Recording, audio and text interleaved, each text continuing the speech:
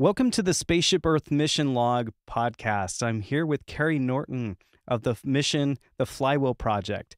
And I'm excited to have Carrie here because she's the founder of the Green Business Basecamp and does consulting for impact investors, specializes also in entrepreneurial leadership coaching, and is really trying to spread the message of hope with regard to the issues that we face.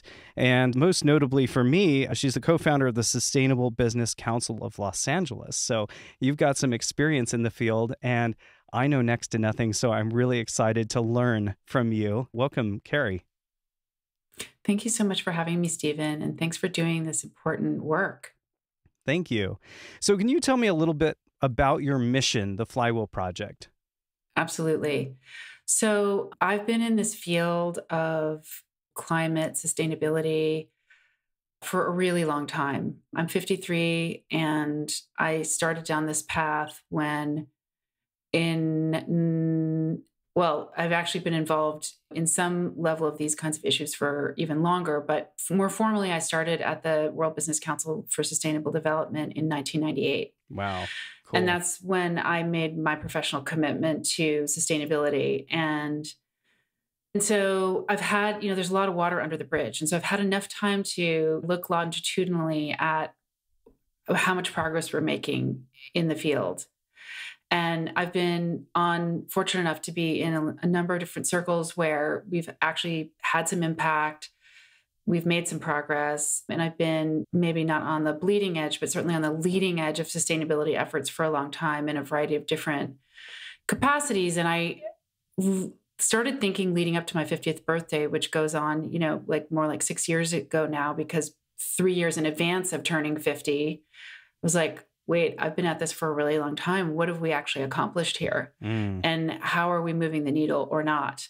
And right around that same time, I think it was 2017, Paul Hawkin, who's a friend and a mentor and somebody I admire enormously, published Drawdown. And so that coincided with me asking these bigger existential questions about what kind of impact I had been able to have in my career in collaboration with many others that I've been working with along the path. And I really felt like what we've been doing was necessary, but not sufficient. Mm-hmm. What we've been doing was with the best of intentions, but it wasn't enough. And so, the old Einstein quote, what is it like? Keep doing the same thing differently expecting different results is the definition of insanity. Yeah. So I thought, well, what am I going to do differently? Assuming I have another 10 or 20 or, knock on wood, 30 years to bring people together around the questions of how we're going to change our relationship to nature. I started thinking like, well, what am I going to do differently? And that's when Drawdown came out. And what I was inspired about Drawdown for, among many other things, was the extent to which they were coming out with solutions. Yeah. So they published these 100 solutions, and they'd done all the math, done all the science, done all the quantification behind the solutions, and helped us as a global civilization start to understand the prioritization that was necessary. And, if we were going to have to prioritize, which clearly we do, since we don't have that much time, where are we going to start and where can we have the most impact? And so that inspired the Flywheel Project, because I thought if we have the appreciation for how much needs to be done in each of these 100 solutions categories, how are we going to know when we're making progress? Right. So that's really the genesis of the Flywheel Project, which is designed as a free global public registry for progress against the 100 drawdown solutions. And so the idea was to be able to figure out, how do we add up all the projects that are happening that are CO2 reduction projects in a global registry to illustrate and encourage more progress and encourage greater flows of capital to the solutions, so that we actually have some sense that we are making progress, that we're making rapid progress, and that more progress can be made if we encourage the flow of capital and encourage projects to be developed in each of the, call it even the top 10 solutions. So that's really the inspiration behind the Flywheel Project. Excellent. You also mentioned that you are working on a tool for illustrating and narrating the progress towards ecosystem regeneration through carbon reduction activities, and also hoping to make a platform to match capital to viable projects and vice versa. So it sounds like the idea is to let people know, like, not only what's happening, like having milestones and a progress meter on, for some inspiration in terms of like, this is possible, but also to connect people together and projects together and capital together. And you also mentioned just everyday people being able to provide some hopefulness to your average citizen, like what can I do? And I love that. Exactly. So if you think, what you've just described is how the Flywheel Project becomes manifest. It's manifested through a web-based platform. And since I'm going to go ahead and start naming some of my aspirational partners for this work, which are people like Katie Patrick. So Katie Patrick is this incredible woman who's doing amazing work with illustration and design and gamification on the web around climate. And she's written children's books. She's extremely prolific. But so when we talk about the citizen engagement piece of this, which frankly, I'm not sure whether that comes last or first. I think it's last, or certainly not first, because we've got to get the back end designed and up and running. But the citizen engagement tool is important as an overlay onto the infrastructure and the skeleton of the Flywheel Project data and details and visualization. Because again, if we create a really compelling visual interface and a way to interact with the solutions and the projects and the money, then we can give citizens opportunities to participate in that. And that's where I would love to see Katie Patrick's work come into play. But before we get to that, before we get to the citizen engagement piece, the challenge, as long as we're here, the challenge is, first of all, to create the registry is not that complicated. The big, I would say, bottleneck is the data gathering. So how are people tracking the CO2 reductions, and how are they accounting for projects that are completed or underway? And, this gets into the whole sort of nebulous and immersion area of verification and et cetera, that is still, again, in its very early days. So basically figuring out ways to gather the data of what projects are being done where, in which category.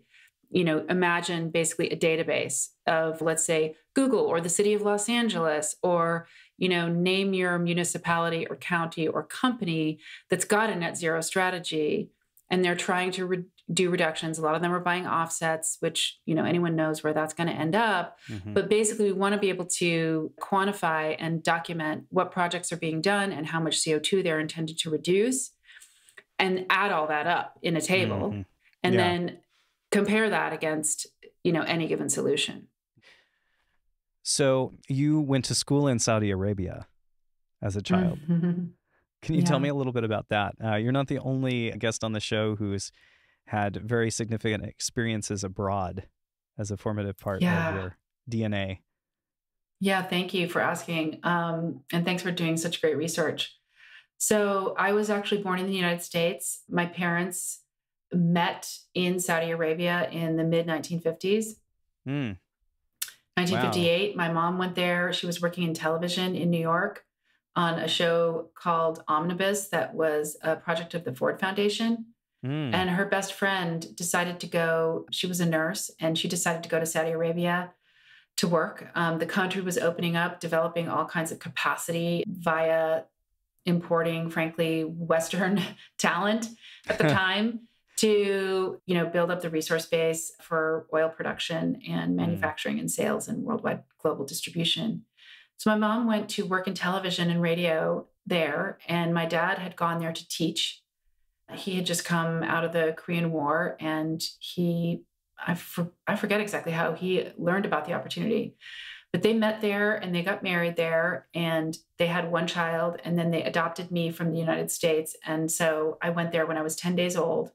Wow. And I lived there until 1989. Wow. So my parents lived there for 30 years, and I was in school there from 0 to 14. And we lived in an expatriate community. Everyone worked for the Arabian American Oil Company, which is now called Saudi Aramco. And there were lots of expats there from all over the world. So I lived in a very multicultural environment. We had access to the best education you could imagine. And I credit that experience because we lived there, but we also traveled quite a bit and went on repatriation vacation every year as a benefit that the company provided. And so we would come back to the United States, but we also spent a lot of time traveling around the world. My parents were very avid and adventurous travelers.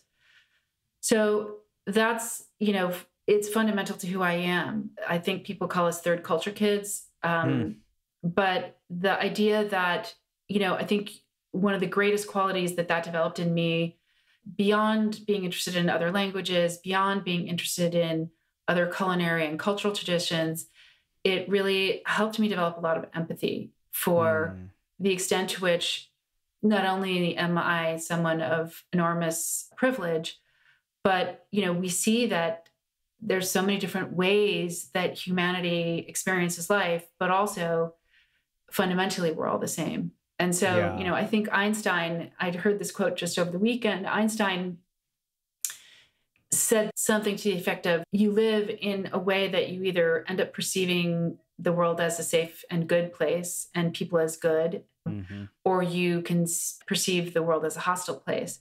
And so to me, the experience we had living there and experiencing so many different cultures and seeing so much of the world really led for me to see the world as a very hospitable, warm, generous, amazing place, with people that are generally good. And, that's really helped me in my life to be optimistic and to have so much hope. Good. Yeah, that's an incredible point, because I think that optimism is important in order to work together too, because we have to collaborate globally in order to solve global problems. And have you ever thought about the fact that your parents were helping with oil extraction? Yes. I mean, that's something, it doesn't bother me because I understand that this is what was happening and this is, what you learned from it. But I know some people are like, oh my gosh, like. Yeah, no, the irony is not lost on me. In fact, I almost wrote a book about it when I was starting my company. I was working with a journalist who really wanted me to write a biography of my life story, because at the time I was, I was an executive in the commercial solar power industry, and there weren't very many women in the field. And so we actually wrote a whole book outline and submitted it to an agent. But I got uncomfortable about sort of a memoir biography angle on the story. So I do want to write a book someday, but it's not going to be about me. But it is not lost on me that I grew up in the oil fields.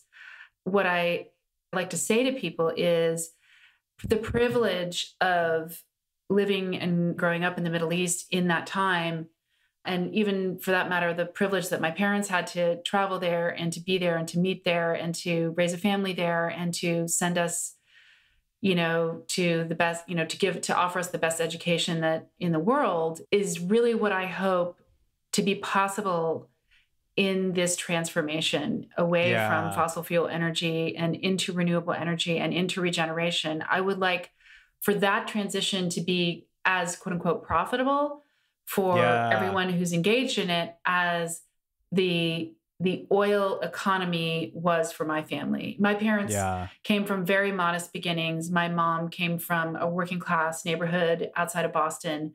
My father came from a farming family in Texas.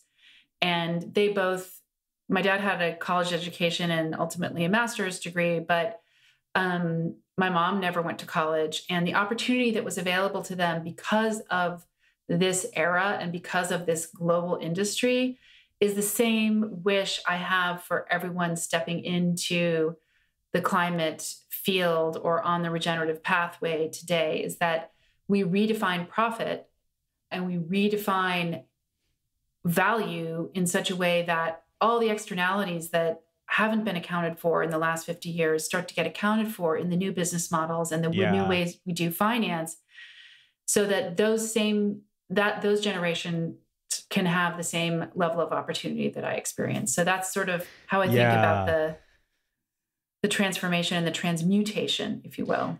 I think that's extremely important. Thank you for saying that, because opportunity is a thing that we still want to have and we still want people to have. And so for people early on, in the United States, think of the Beverly Hillbillies era, right? The oil represented opportunity and the ability to go That's from right. Ozarks poor to suddenly like wealthy because we found this thing in the ground, this abundant natural resource that we didn't understand at the time what that would create. But that the idea of opportunity and what that represents, and also is really important for people to be able to have opportunities in all over the Right. world, not just a limited amount of people, not just lucky people, not just the select few. We want to create, we look at the abundance of the sun. I mean, the sun is everywhere on the planet. Every day we have the sun, and that's an abundant resource. So why not create opportunity through more beneficial means for all of us through the planet?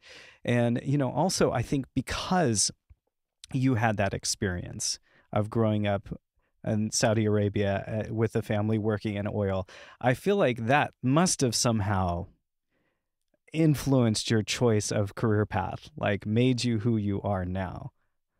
Oh, I wish that were true. I wish that would be a really neat and tidy story. I have to tell you, I honestly don't know where it came from, but it does date back pretty far. And it started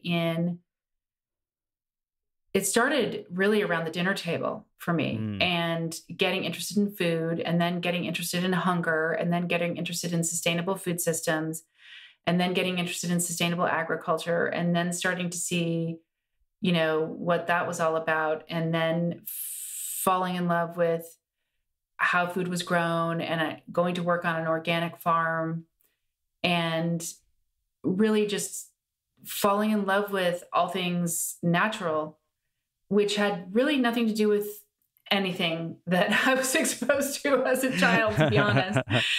But to your point, like, again, it's not lost on me that I've ended up in this field, but it really emanated from my love of food, and my love mm, of how food is grown, and my love of the idea that there is enough food. To your point about abundance, like, and this is a really important, I think, intellectual and emotional shift that we all need to make right now, which is we live in a very abundant world. And the question is, who gets to access the abundance, and who gets to look at it that way? And we, yes. as the capitalist economy starts to falter and starts to arguably die out, and we start to shift our mental models and realize the abundance that's available to us, that opens up all kinds of opportunities. And I never understood from a very young age how it was that people were going hungry. And P.S., by the way, 30 years later, 40 years later, that is still the case. Hmm. It's inconceivable to me that there's so many hungry people, especially here in the United States of America, but around the world. There's enough food for all of us to eat. So Hmm. how is it that things aren't getting distributed in a more equitable way? And there Yeah. again, that gets back to the question of systems design. It gets back to the question of fundamental perception of the availability of abundance.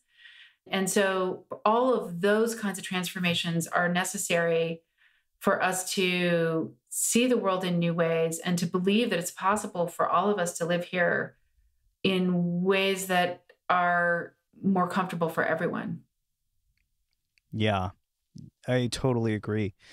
And we could do a lot better in distributing resources. And I think that the inequities that the monetary system creates are a big part of the systemic misallocation of resources. The fact that people are so concerned about money first is really just it's like missing out on the other forms of wealth that exist, friendship Exactly. and clean air. And there's so many other ways. There's like, 8 different forms of capital. There's That's right. relational capital and there's resource capital. Like the fact that you have a car to drive is a form of Right. wealth and abundance. A place to sleep is a form of abundance. And those things are very important to the whole picture. Now, you have a very strong background in business management. Your MBA was in Latin American business environment. You had corrected me earlier about what was that? I missed a piece. What was that? Yeah, well, the idea, I mean, just to simplify it for everyone, the idea was that I was going to have a career in Latin America. Hmm. I'm a fluent Spanish speaker, and I was really interested in the Latin American regional business environment, I think is what it was called, and how how the continent of Latin America was emerging. I was really interested in having a career in that geography. Hmm. Yeah, in an emerging market that also has great potential to impact the environment in terms of the way that the rapidization of westernization was done could really have caused a lot of harm probably at that time. We were all becoming aware of the impact that business was having on the environment in emerging markets, right? Exactly. And I mean, there was back in the day, I mean, this goes back a long time now, but the idea was there was a real opportunity for leapfrogging um, and just sort of transcending, if you will, some of the legacy capitalist structures and infrastructure to be able to marry purpose with profit and do things differently. So that was the idea, certainly. And in that vein, I had an opportunity to go work in, I mean, really my dream job, which I ended up turning down, sadly. I don't, Mm, life is full of sliding door moments, but yeah. I wanted to work in venture capital in Latin America. And I did get an offer to do that, to work in the first impact incubator in Mexico Wow. with an amazing guy named Lorenzo Rosenzweig, who, again, if I have any regrets in my career, one of them is not going to work with Lorenzo. But in Mm, any case, that impact incubator was really the first of its kind, I think, anywhere in the developing world. And to be able to help foster entrepreneurial businesses with venture capital for positive impact on the environment and society was my dream. hmm. And I ended up going in a different direction. And I had, many other wonderful experiences, but that was sort of the impulse back then and why I got so interested in that region. You did end up working at IdeaLab while you were at Suntech. Is that right? Yeah, well, so yeah, there was a number of experiences in between, but so I worked in venture capital for a firm called Garage.com. That was my first job out of business school. That's effectively the job that I took instead of going to Latin America, and Mm, which then led to me doing a lot of work in the clean tech space while I was living in Austin, Texas, which then led me to IdeaLab. And yes, I moved out to California, where I remain in 2004 to work at IdeaLab in one of the earliest clean tech companies in the modern clean tech era. It was called Energy Innovations, and then it became EI Solutions. And then we sold the company to Suntech, at which point I left. So I stayed at Suntech for a few months and then I got laid off. mm. But anyway, from 2004 to 2010, I think, I'm not great with years, but for 6 years, I had an amazing experience being part of that amazing company and being part of that acquisition. And then I stayed in the industry for a little while after that and went to work for one other company before starting Hmm. my own. And how did you find the space camp? Like, what got you involved with the Buckminster Fuller Institute world, and how was that experience for you? Like, how did that overlap in terms of, you bring all this experience and you're meeting other people who have experience in this area, especially getting to see like Brian von Hertzen talk and things like really inspiring stuff. Tell me a little bit about how you connected with the space camp. Well, I've known about Buckminster Fuller's work for a long time and got introduced to the BFI Institute. I don't know, it seems like 2 decades ago or something. But I've been hearing more about it in recent years. And he really took a systems view of the world. And I myself am a fellow of the Academy for Systems Change and really interested in systems thinking and systems transformation. And so Mm. because that's the lens that I use for my work now, I kept bumping into BFI quite a bit and have admired Amanda Joy Ravenhill and was curious about the Manual for Spaceship Earth and, just kept sort of seeing it out of the corner of my eye. And then it was just sort of a matter of timing and, luck, I would say, that the camp was available during a window when I had a little bit of bandwidth. And frankly, I've been working on the Flywheel Project, I would say largely in isolation. I've had a few collaborators that have come and gone for no fault of their own, just my own inability to kind of stay focused on the project. Mm-hmm. But I really felt like it was an opportunity to deepen my awareness of what is happening at the Institute and with Bucky's work. And then I really felt like I wanted to expose myself, like do some exposure therapy with the Flywheel Project to see if there might be some collaborators or, some ideas that I've been missing. Mm-hmm. Because I've been kind of sitting on it for a number of years. I started thinking about it several years ago, and I really haven't made a lot of progress. So I was kind of hoping that it would be very obvious to some folks in the community that, yeah, this project makes sense and it would be a good service to the world and it would be actually not impossible to do. And so that's kind of why it made sense to explore it. So know Paul Hawkin, you said, if I heard you correctly. Yeah. Tell me more about that. Because, you want me to say more? Yeah. I mean, I know Amanda Joy Ravenhill has moved on from the Institute to get more involved in Project Drawdown. So I know Paul's book is very influential in that space. So please share. Well, I think Amanda Joy was actually a co-founder of Drawdown and worked with Paul very closely on the first, on Drawdown and the publication. And my understanding is that Amanda has moved on to actually work with a team of incredible people at Regen Intel. So, which I can explain a little bit about just because I happen to attend or watch their launch video. I'm very keenly interested in their work. I can't speak to their relationship, but I know Paul Paul's one of, he's absolutely one of the most influential people in my life and very, very early inspiration for me to be on this path.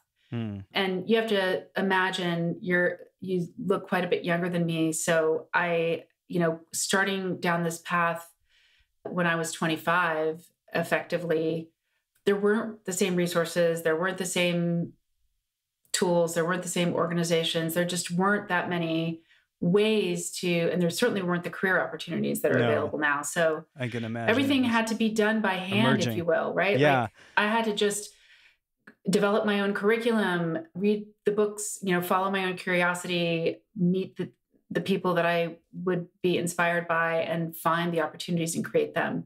So Paul is one of the earliest influences, and I've read all of his books more than once. The Ecology of Commerce was particularly profoundly impactful for me because, again, I was really interested in business and giving back and positive impact. And, that book, I don't remember what year he wrote it, it was so early.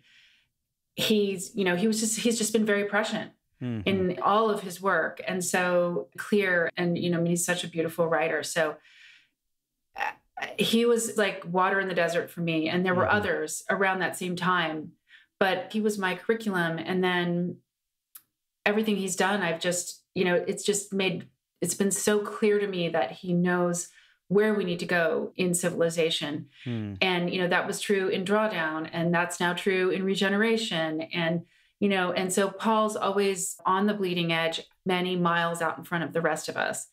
And so when I started my company 10 years ago, I had a great friend who is an amazing luminary in the space, Jen Bolden, and she knows Paul well. And when I was starting my company, I really wanted to connect with Paul and see if he might be willing to help me launch. And indeed he was. And it was an honor of a lifetime for him to be present at our launch day and teach. He taught a whole class of entrepreneurs for half a day about the fundamentals of what a person needs to know when they're starting a company to try to have positive social and environmental impact. So and we've stayed in touch, and he's just sort of my beacon, one of my most important beacons. Incredible. It sounds like you know very influential people in the space. And of course, you know, the Academy with Donella Meadows. I've heard that come up in other conversations, a wonderful place to engage as well in this space. And so I kind of want to say calling all collaborators for the Flywheel Project. If you want to work with Carrie and in this space, there's such knowledge that you bring already and such connection. I think it's something I've noticed with many of the missions. The interesting part is, you know, when you make the jump from working on an idea or a passion just on your own, and then you make that leap to working with collaborators and being able to co-work, co-vision, and co-team these projects is really when they take off. So your project was in the formulative stage when we did the space camp. And so you did not present in the final presentation, but you're considering the project still open. You're wanting to continue and you're still looking for collaborators. Is that right? Absolutely. And, you know, again, as I said, this project's been in the formulative, nascent, emergent stage for a long time. This is one of the, I suppose, just as long as we're being transparent here, one of my Achilles heels is that I have some ideas that I think have merit, but I have a really hard time sometimes getting them off the page. Yeah. And I've had several people.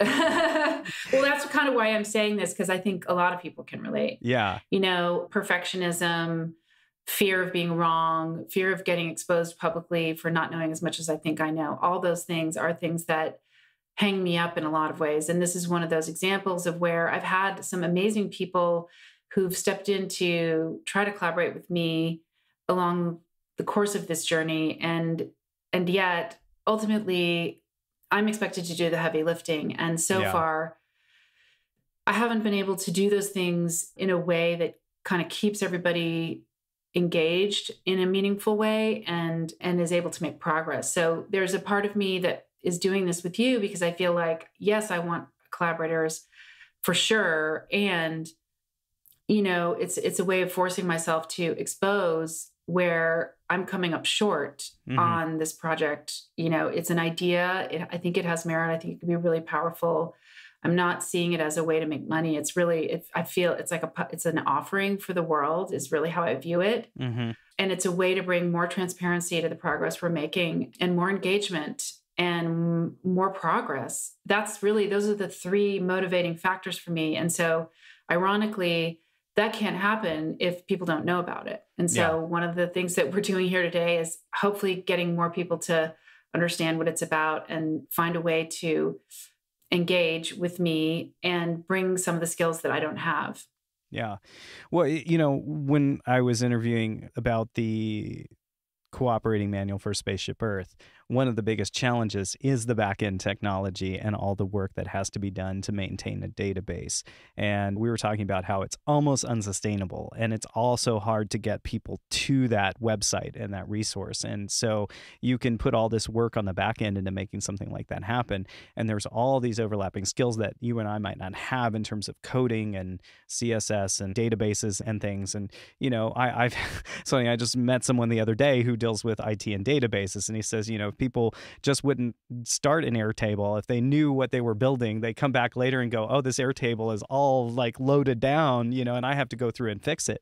And, you know, it's interesting because, you know, he's not in sustainable technology, you know, he's not going to space camp, but he's somebody that I know who that person would need to know to, like, you know, but, you know, he's working for Meta, he's working for Google, he's working for these big companies. And I think that's, you know, we can talk about the investment space, we can talk about the corporate space, because I think that is a big piece of the puzzle. There's a lot of knowledge there collectively that, like it or hate it, it is a way that things do get done. So we can discuss that. But the other thing, I mean, there's kind of a bridge to that, is I'm dying to ask if the Flywheel Project has any resemblance to the concept by Jim Collins about turning the flywheel. Oh, yeah. Well, I love Jim Collins' work, and not directly, but as long as we're on the subject of Jim Collins, I think it's apropos to share that one of the things I've discovered about him in the last year or two that's been hugely inspiring. I mean, I've never gotten around to reading his books, even though I'm certainly very familiar with his work conceptually, Good to Great, et cetera. I heard an interview with him where he actually was on Tim Ferriss. Oh, yeah, And he me talked, too. Did you hear I'd say that you one? don't need to read the book. About, you just need to hear the interview. Yeah, the interview is absolutely Yeah. amazing. Highly recommend. Not that Tim Ferriss needs any more fans, but that interview in particular was really profound, and because he doesn't give very many interviews. But he talked about this concept of hulak. Do you remember that part of the interview? No. Okay. So it's like, I can't stop talking about hulak. It's the best thing. So hulak is, we all meet certain people on our path and on our journey in life that are the people who've made a difference for us, right? Paul Hawkin is a perfect example of hulak. I first met him through his authorship, but then I got to meet him in real life. But hulak are the people who, and I could just go down the list. I have so many people that are in my hulak club, if you will. The people who've made a difference for me, the people who've given me a chance, the people who saw something in me that I didn't see in myself, the people who gave me a job, the people who referred me to somebody who gave me a job, et cetera, et cetera. I mean, I've had so much hulak in my life. And I just love that concept because actually, side note, when leading up to my 50th birthday, I made a commitment that I was going to write 50 love letters to the people who've been most important in my life. Oh, that's cool. Great idea. Effectively a hulak list. Yeah. And I've only done 3 of them. So I guess I'm about 1 a year. So I got to speed up the Although publication 3 rate. is intensely powerful. It's good. Yeah. I mean, I'm pleased with the ones I've written, but I want to get the others done. But there's this idea of hulak, and I just think it's such a beautiful idea. It's like, if you take time to think about the people who've been so most important and instrumental in the good things that have happened in your life, it's just a fun exercise. And so I love Jim Collins for that. But with regard to the flywheel concept, that actually came to me during my time at IdeaLab, because we were working on next generation technology for concentrated commercial solar power rooftop production. And while I don't have really an engineering background to speak of at all. I mean, my background is in modern languages in undergrad and then business, but really no engineering. So I happen to have worked in technology. I happen to have worked, of course, loosely in engineering and construction at IdeaLab, at Energy Innovations. So I got exposed to the idea of a flywheel then. And it's just really the idea with this project is that if we can create some momentum, then the momentum begets more momentum. And it is self-generating after a while. Well, and that's what Jim Collins talks about in Turning the Flywheel, having symbiotic pushes, almost like trim tabs in the business, that each push helps spin the momentum like the merry-go-round. If you got 3 kids pushing and they're all pushing and That's sync, right. and then identifying the spots in your flywheel that are the friction that are like creating counter negative motion to the flywheel that's taking away energy. And so you're able to, once you get this thing spinning, actually I was talking to my wife's grandfather is an engineer and he worked in bearings. And he was saying, instead of putting batteries on people's walls with all the lithium that's getting mined and the impact of the environment that's happening, why not just put a flywheel on the side of someone's house, because you can spin them up. The energy from the solar panels will spin them up and they will spin like free spin for a month and like 30 days. And you can take the energy out of it just like a battery. So kinetically it stores that energy as motion. And then you just, it's generating power, you can, sort of kick in the power generator and it'll slow it down a little bit. And the next day it'll, add more motion back in. As long as you keep it going, you have a battery. And it's a kinetic battery. Well, I look forward to seeing his prototype. Well, he's passed on, and he's, it was just something he was always saying when he was reading the newspaper about climate. He's going, well, why aren't people doing this? And so I've talked to people about this in the space camp who are working with solar technology. I'm like, it'd really be cool if someone developed a flywheel that did this, for people's houses. And so that's what it makes me think of. But also, the analogy within business, this idea of creating this positive momentum, it's also kind of akin to the tipping point. Malcolm Gladwell, where it's like there's this point at which there's a snowball and you get this positive reinforcement. So the idea is to make a positive feedback loop. So where you just get more and more and more benefit out of it. And I think, as you've mentioned, I think in one of your podcasts, that there are certain things that are needing to be redirected. Like there's inputs to the system that are creating a negative effect or that drag on the system. And there's things that need to be divested of in the inputs of investment capital. So you're working specifically with entrepreneurs and companies who are interested in aligning their inputs with a sustainable model, and hopefully to get to that 3.0 version of sustainable, where they're actually creating benefit in the world and not just sort of like status quoing it. So let's talk a lot more about the Green Business Basecamp and what do you do with that? Because that's exciting to me. Like, Thank you. How do you work with entrepreneurs and help them be sustainable?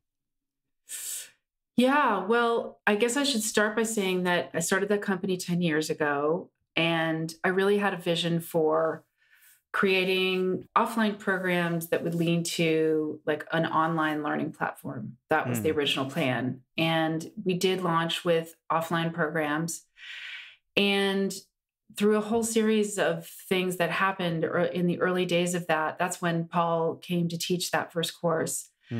And to be honest, I really struggled as an entrepreneur to bring my vision to life. We did the offline and I had a whole business plan for how we were going to do the online.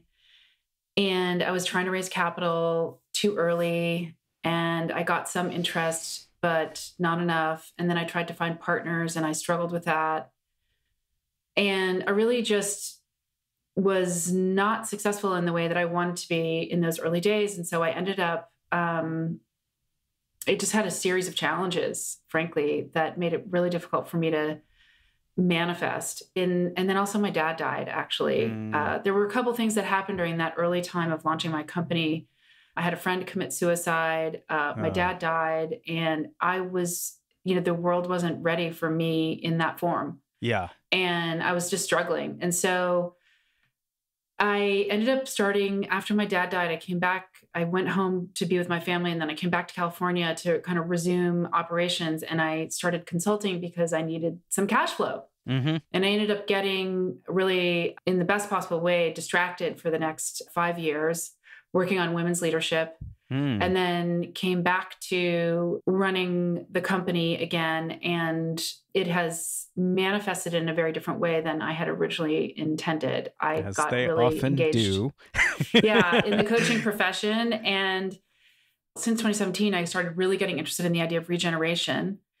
And so really turned my attention in that direction. So, and of course, like there's a lot of conversation right now about whether sustainability is the way or regeneration is the way, or what's the difference between the two, or et cetera. And my feeling is that it's not one or the other. It's sort of an all of the above. But the difference between regeneration and sustainability is that regeneration takes into account the fact that there's a lot of healing that needs to happen on the planet. And there's a wholesale transformation that needs to happen in terms of our own internal frames of how we live in the world and our relationship to nature, and then how we're going to proceed to restore that which we have damaged and figure out how we give a lot more and take a lot less. I mean, that's really ultimately the compromise that if you want to call it that we have to make going forward. And this gets back to the same idea that I had with the Flywheel Project, which is that there's a lot of things happening in the world. I mean, at a lot of levels, arguably at every level.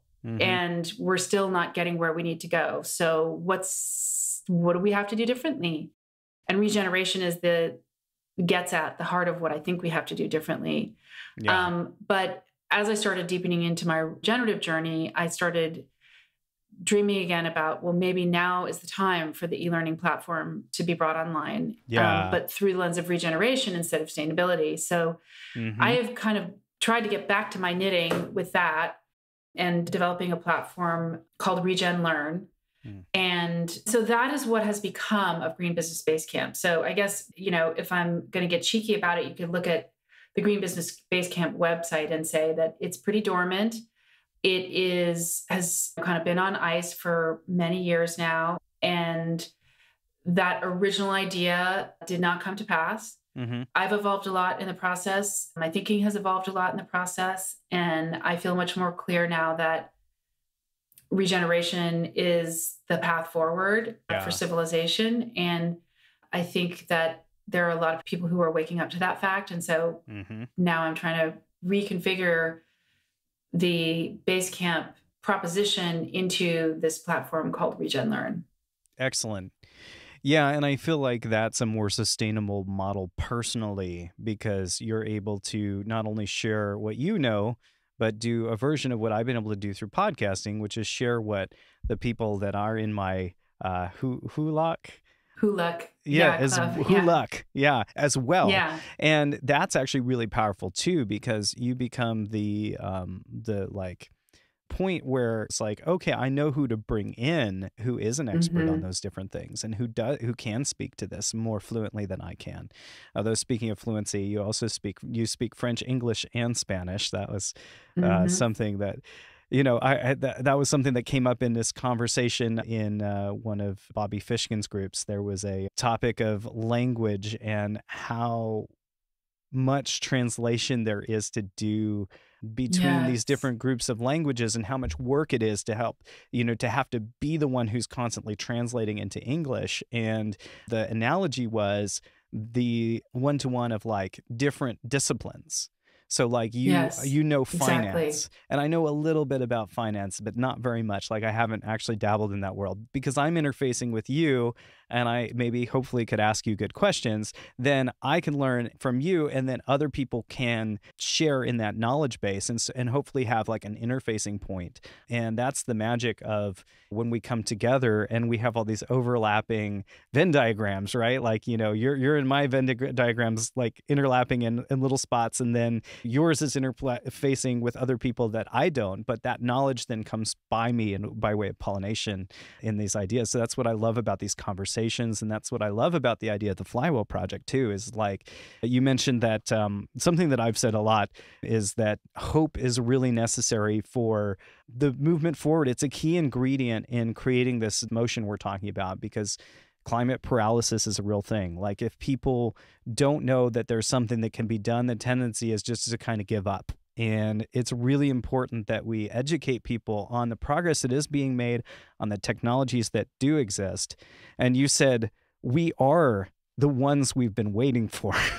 And I absolutely love that, because I think there's this sense of self-empowerment in that, like, if you can find what your ikigai is, like what is it that you're meant to be doing or that I'm meant to be doing, and if we're doing that, there are other people who we can interface with and share with that weaves together in a way that's a lot stronger than just one person over here, one person over there. And you've worked in a lot of different corporate environments, and corporate environments can tend to be a little bit nearsighted in that there's usually one main focus or two main focuses that the company can do, and they're getting together, but it's groups of people working together. So what have you seen in that environment that can work, and where is it kind of off track? What are some things that maybe you would want entrepreneurs to know in order to shift the culture of how we collaborate toward these goals? Oh man, I don't think we have enough time for that. I could talk about that for days. There's a number of threads. If you don't mind, I'd like to go back to a couple of other things that you said. And I'm sorry if I appear distracted. I was looking at my phone because I was looking something up. Right. Okay. Here it is. There, I found it. Okay. So I was listening to you intently, but something you said really sparked an idea in me. So I felt like it was important to bring it in. So as luck would have it, to your point about language, I do think that's a real problem in all spaces, and especially in the space of sustainability or regeneration.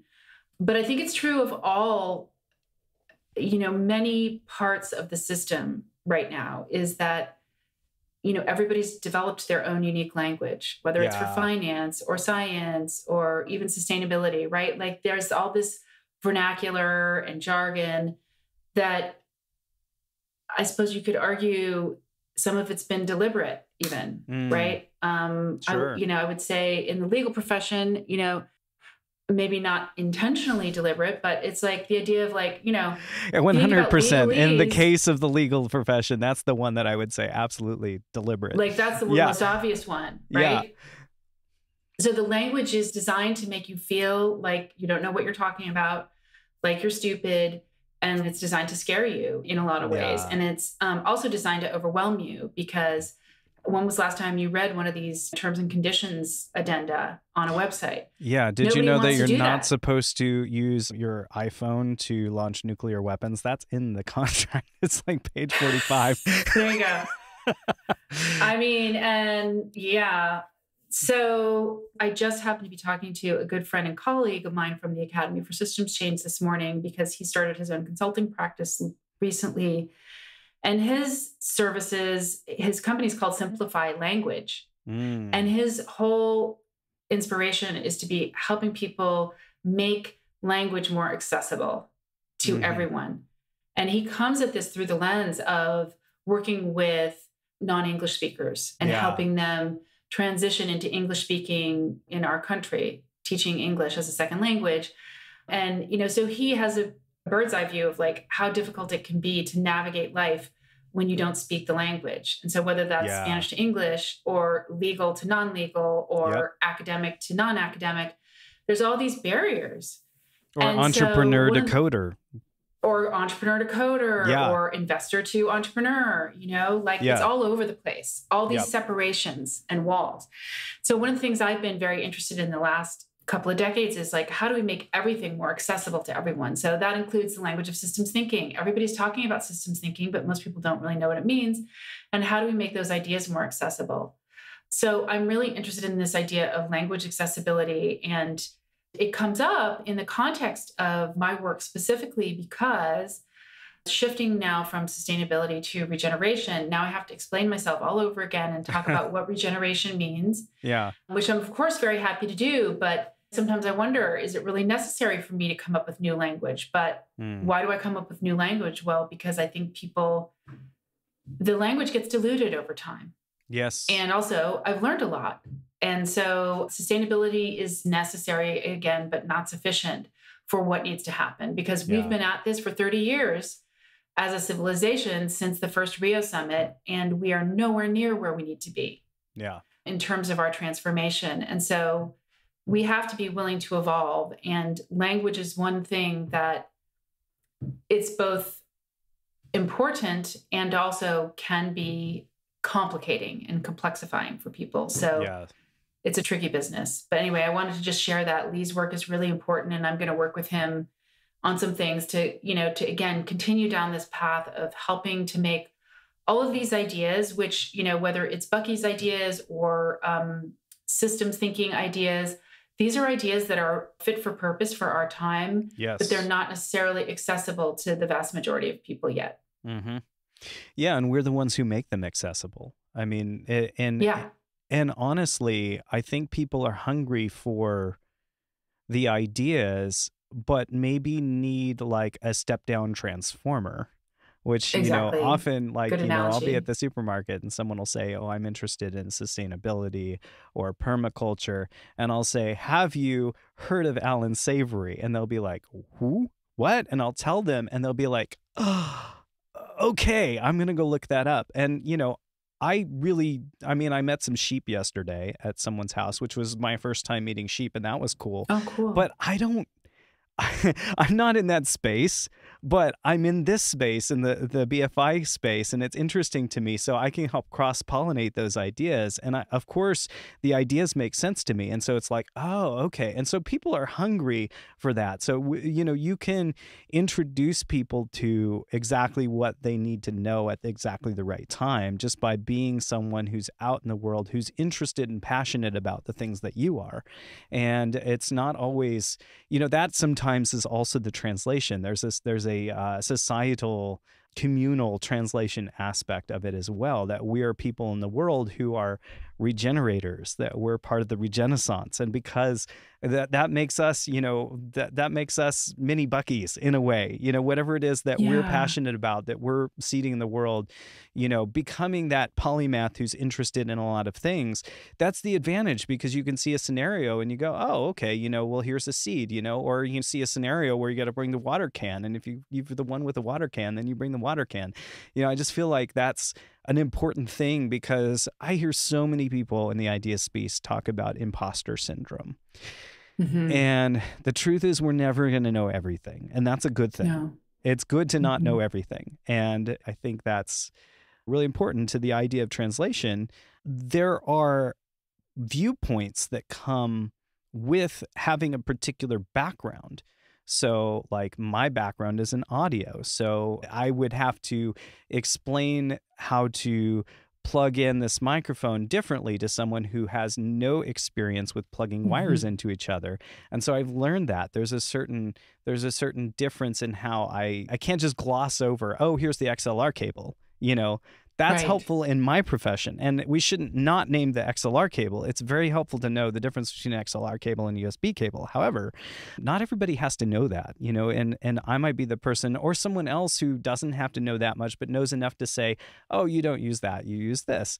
Done. Problem solved. That person doesn't need to become like a platinum level mixer to be able to plug in their microphone for a good podcast, right?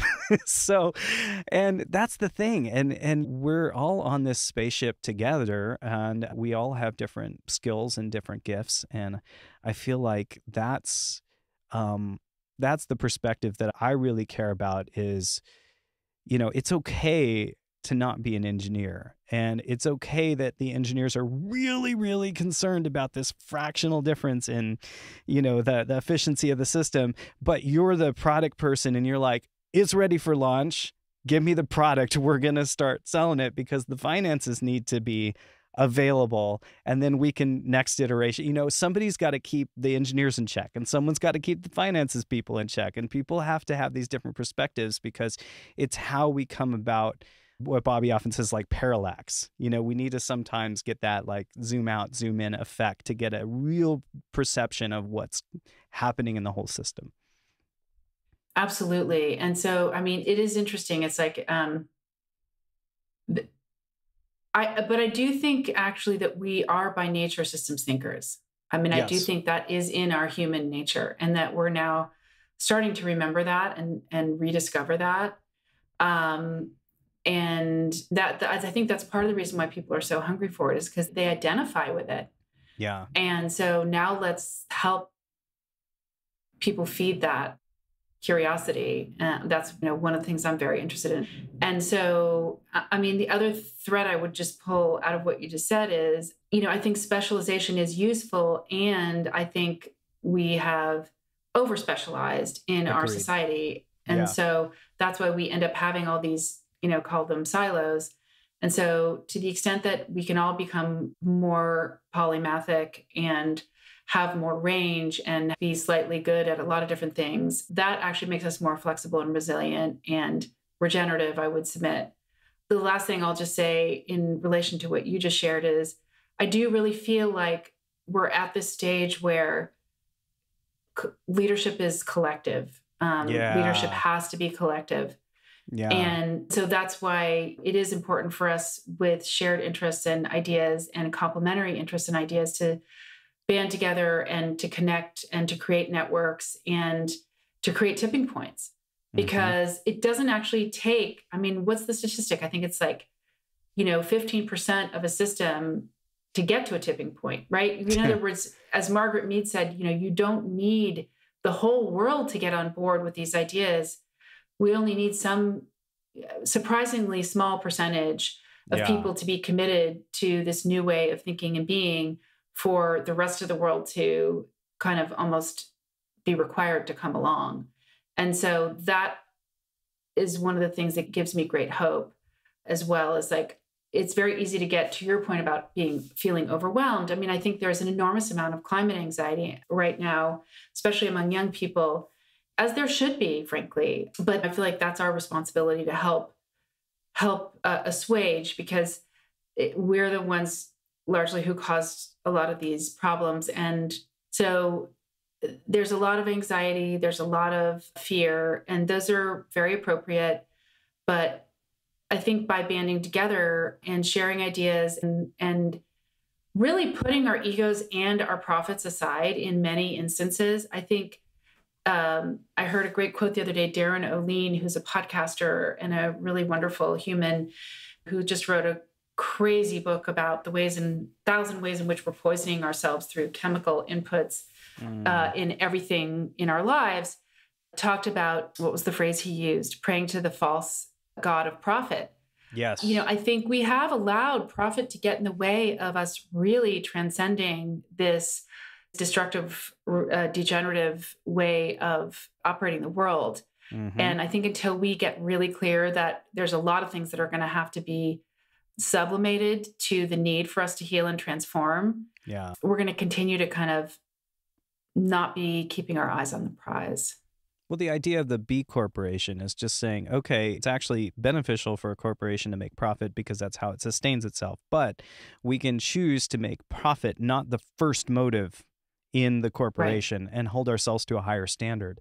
And I think that's necessary because I had a conversation with Lauren Minnis about the nonprofit space and about how difficult it is to constantly be looking for benefactors and that there's an exhaustion to that. So I think that intelligent people in my generation are figuring out, oh, okay, like we can make a company that has better values that can still be profitable.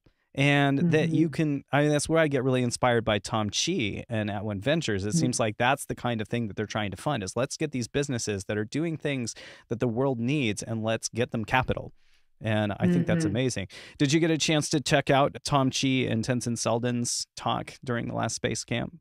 I did. It was amazing. This idea of capitalizing new ventures differently is great. And that gets back to my whole thrust, which is like, we really need to have more funding flowing in the direction of restorative, regenerative businesses. But that's the idea. As long as you're on the subject of money and capital, one of the projects that I'm launching really as of last Friday officially is something called the Global Regenerative Finance Initiative, which is a terrible name and it needs to change. And the idea is that we need to redesign modern finance in service to regeneration. So moving from an extractive economy to a regenerative economy, we need to account for all these externalities in the way we're pricing value, structuring deals, et cetera, for regenerative outcomes. So the GRFI is bringing together some of the brightest minds around the world in a conversation about what is the purpose of capital, a la Jed Emerson, who wrote the book by that name. What is the purpose of capital? How can we use it for regenerative ends? And how can we use it through an abundant lens? I think it's so important that people are doing the work. And I don't think that's a terrible name, by the way, because I think it does speak to the people in that industry that you are trying to reach. And then as you work, it's going to elaborate into a new language for it. But that's part of the work, is like taking people with know-how in finance, who know how things currently work, and being able to adapt and to redesign the new model, because like it or leave it, we are currently in the middle of this economic system that we're in until we're not. I also wonder if the possibility of impending financial collapse and need for complete restructuring is going to create opportunities for people who have the new model to say, all right, let's go, let's put this in. And, I know there's been people doing amazing work around that. And so I'm really excited to hear that that's an initiative that you're working on as well. Thank you. Wish us luck. But what I am really interested in too is these evolutionary business models, right? So Zebras Unite is another great example. That's the co-op movement here in the United States. They're doing amazing, important work. And so it's really about like, how do we design business models that are more in service to the broader whole, as opposed to concentrating a lot of the profits in the top echelons of the company, or even for that matter, to shareholders? I think we're going to see enormous evolution over time. It's not going to happen quickly, but the capitalist model that's present in the current capital markets is tricky because if you keep extracting profits out of companies, it makes it very difficult over time for those companies to be sustainable. So I think we're at a really interesting stage there. You mentioned micro investments as well in your thesis for the Flywheel Project. And I think that's an interesting approach too, in terms of people saying, how can I help? How can Yeah. everyday people get involved? And I've seen some platforms now where like I was invited to become a micro investor in, I think it was the podcasting recording platform that I was like, oh, cool. Yeah. Like I would love to be an early stage investor in that because that's something that I use every day and I believe in.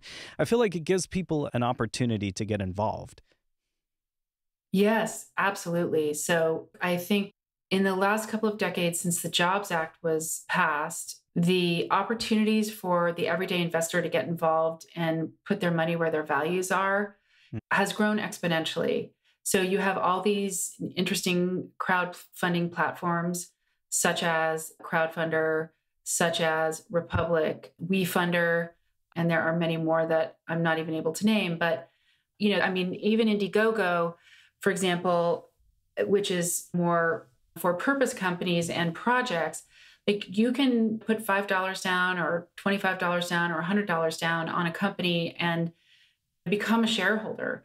And you don't have to be an accredited investor to do that. And that's also happening at the community level. There's all these amazing community investment funds emerging where people can invest in the health and the regeneration of their own communities.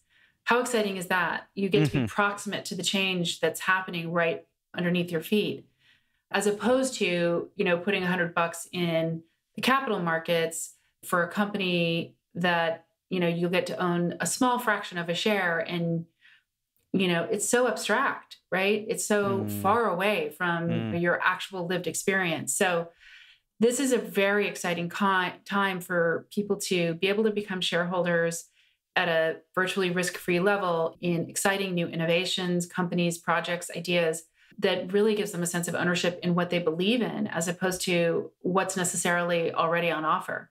Yeah. And so with respect to Flywheel, the idea there is this is a really important part of the community engagement dimension, which I don't want to take credit for, by the way. Some of my early project partners were really interested in this community engagement piece, and I think it's amazing. So it's a no-brainer. But yeah, if you have a community solar project happening in your neighborhood, why wouldn't you want to be an investor in that? Even at the smallest level, it gives you some sense of agency in your future. Yes. Oh, that's incredible. I love that. Well, and to your point earlier about a new way to do things in business, I think that my son's generation are going to be, you mentioned that the children that are really overwhelmed by climate stuff.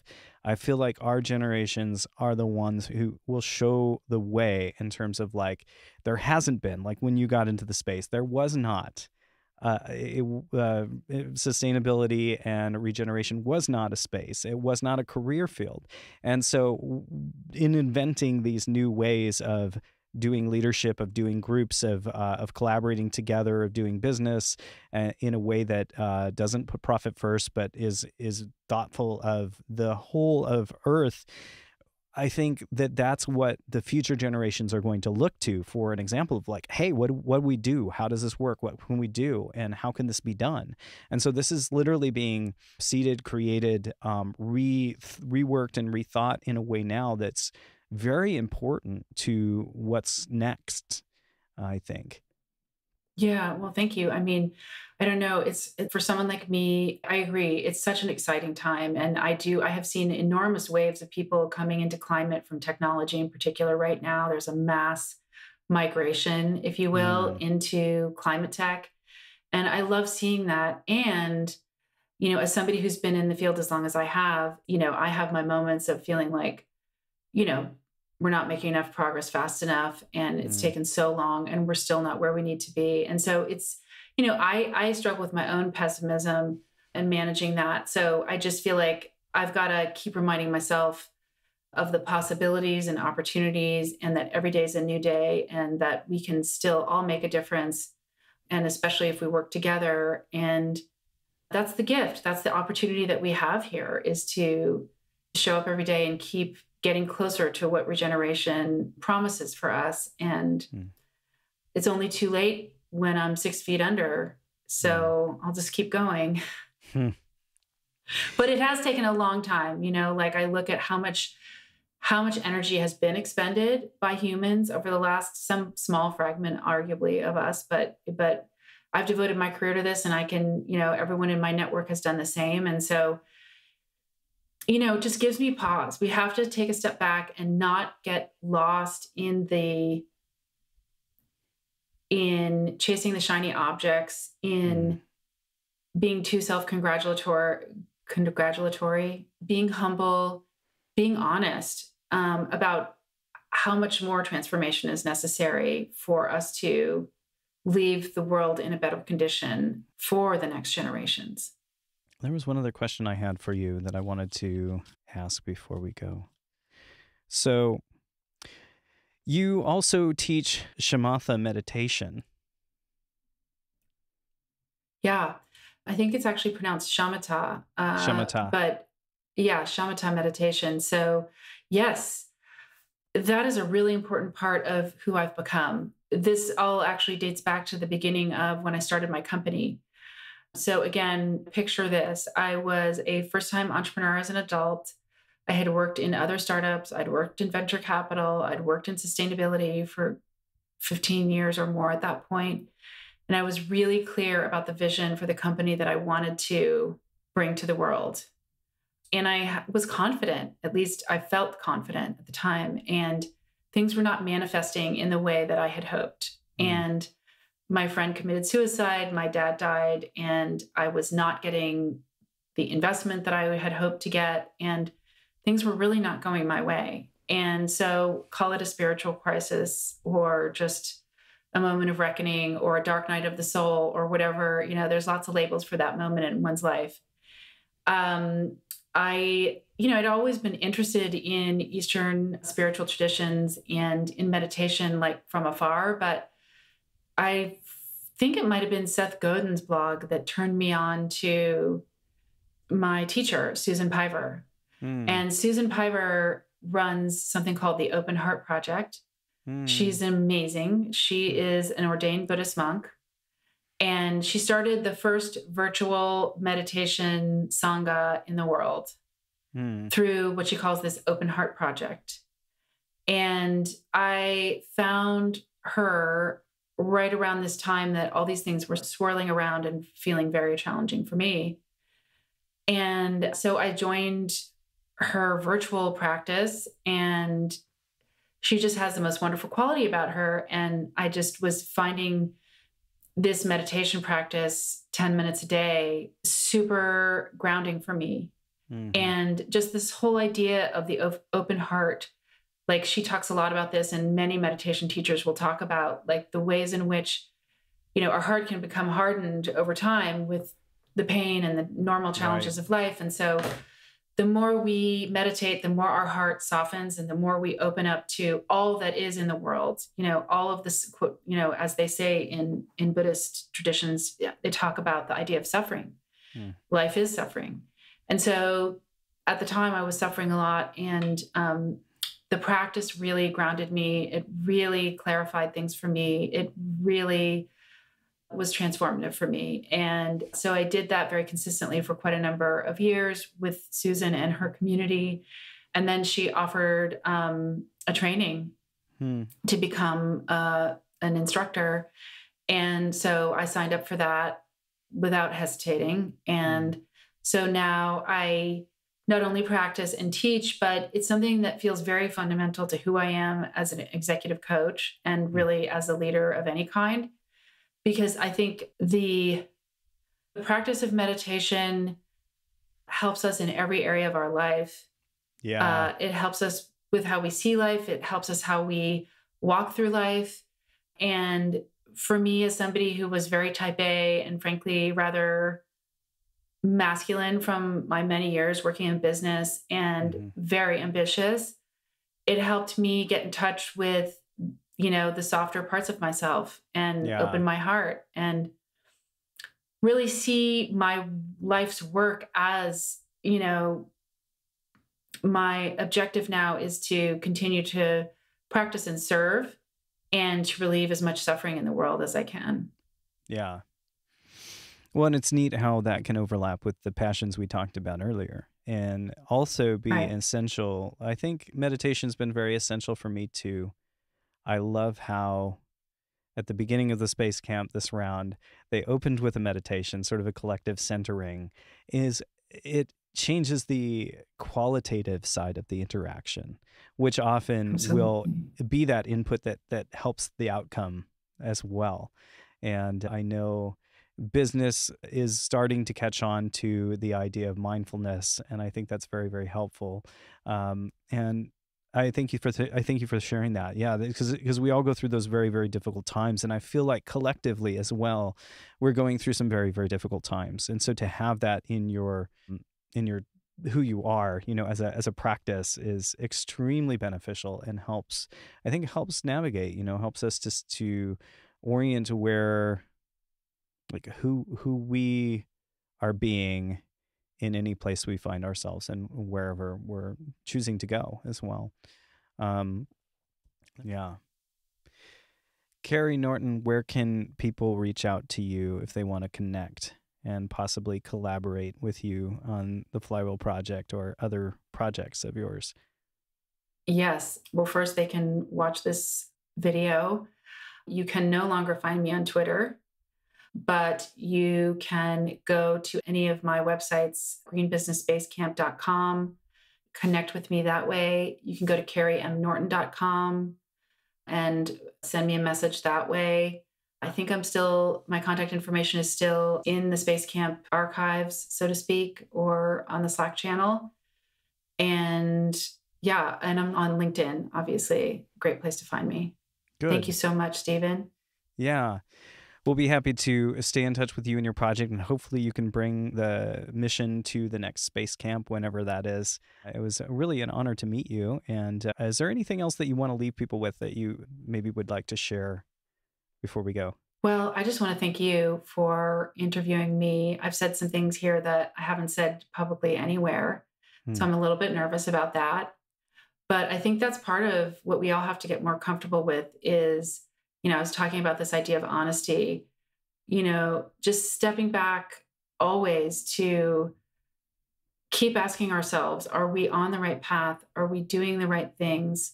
And also with respect to humans and sort of the citizen engagement piece of this, I think it's very easy to feel like it's all of our individual responsibilities to make these changes.